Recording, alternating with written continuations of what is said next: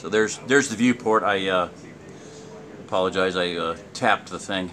It shut off on me.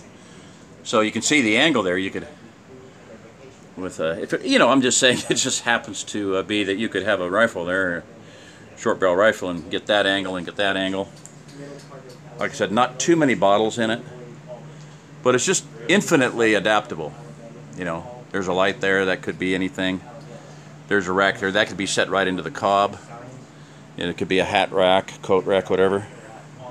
So when we were here, we had an outhouse outside. And here's another one of your little viewports. But what that glass is there is a dinner plate. Now you could take that out, reset it with Cob, or reset it with pure glass and have it be a little efficient, you know, viewport. Can't quite see this, but there's a mantle bookshelf there. You can see that a little bit better. Just a little bit of light there. Big, like a that looks actually like a bowl from a light. Yeah, that's what it is. A lamp fixture. So there was no shower or bath. We had a shower of some sort.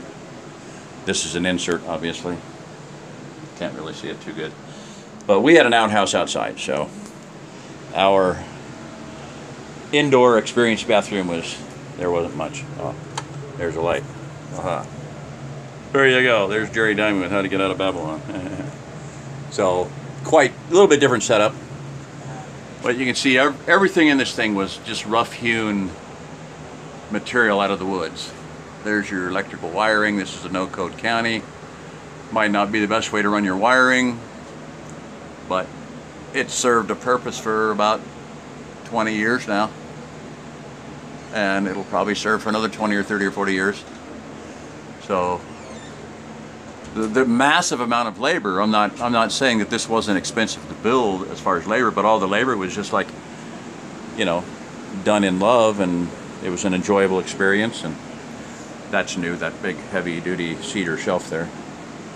That was not here. This was a bedroom when we were in here. So anyway, that's about it. I'm going to probably go on outside and look around the outside. So I'll stop it here.